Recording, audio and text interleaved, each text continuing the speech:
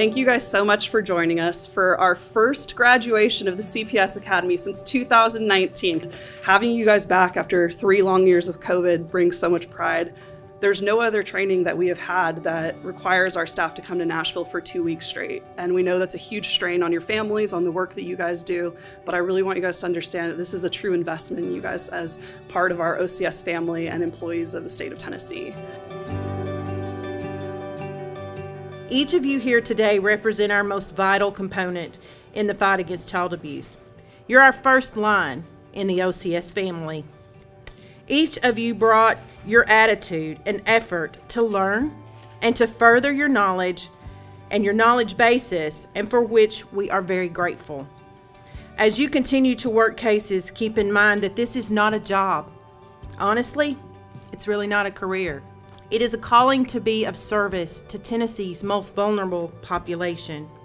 When facing these challenges, always remember that you can choose to do the right thing for the right reasons with the right heart, and everything will be all right.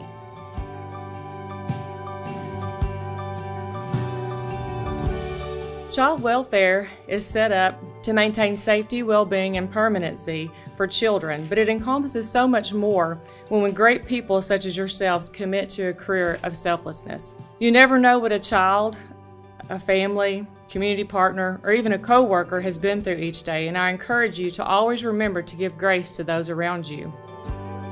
Make sure that you find the joy and the laughter in this work. It's hard work, but there's always something to find joy in. There's always something to laugh about, really, and y'all probably know that.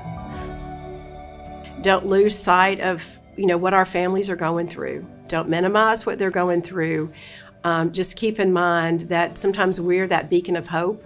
We're the only thing that they have, that glimmer for them to catch on to. So just don't minimize your importance and the role that you play in the life of these children and the families that we serve.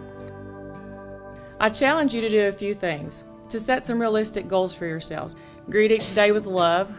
Know that we are put in this position for a reason and cherish the opportunity. Be a master of your emotions, because there's a lot of emotions that run with all of these cases that we work when we're the first knock on the door. And most of all, you need to believe in yourselves and have faith in all of your abilities that you show. You all are the backbone of this department.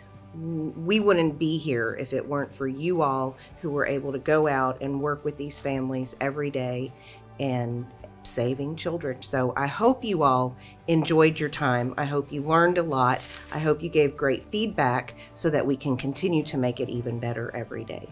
The good you do today will often be forgotten. Do good anyway. Give the best you have, and it will never be enough. Give your best anyway. In the final analysis, it is between you and God. It was never between you and them anyway. We as leaders want to thank you. Thank you so much for your commitment, your resilience, your perseverance, and your determination in the work that you do every day. We want to challenge you as Gandhi does. Be the change you want to see in this world. Thank you so much for all that you do for the children and families of Tennessee, and we hope you realize that your efforts have not gone unnoticed.